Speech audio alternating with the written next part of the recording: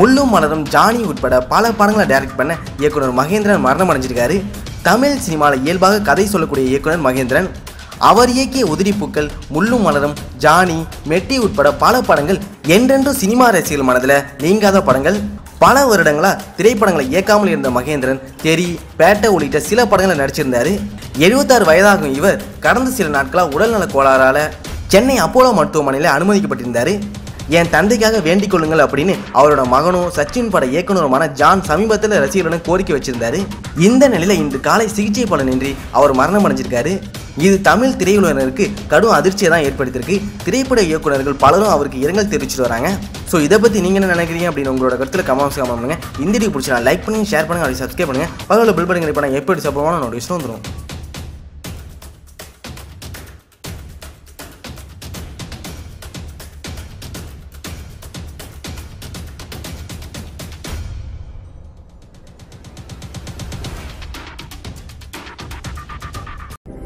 Hi. For last 4 years, I am filing my state and federal taxes through Taxes on Time. It's fast. It's awesome. Taxes on time. Taxes on time. Taxes on time. Taxes on services.